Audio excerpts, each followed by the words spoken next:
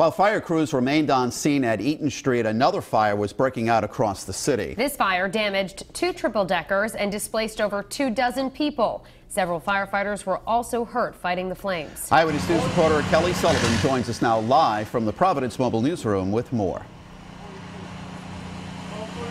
Well, just within the last couple of minutes, Mike and Shannon, as crews were starting to board up these homes, they discovered a fire started to spark back up on the 3rd floor of that building right there. So investigators right now, they're still trying to figure out whether or not this fire is suspicious.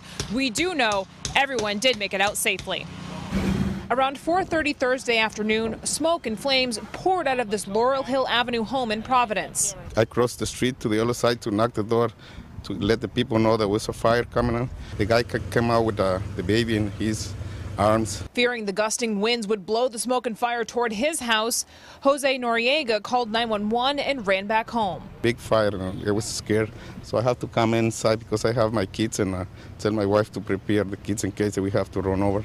Fire crews from Providence and surrounding cities and towns rushed in to douse the flames that were tearing through 2 homes, 3 cars, and a boat. A little bit of chaotic scene, a lot of wind, whip fires. Battalion Chief William Kenyon says the wind fueled the flames, making it not only challenging to fight, but also for investigators to determine how or where the fire started. Between the 2 dwellings is heavily burned and charred, and when we arrived, there was a lot of visible fire there, so you know, that could lead investigators to a point of origin for sure.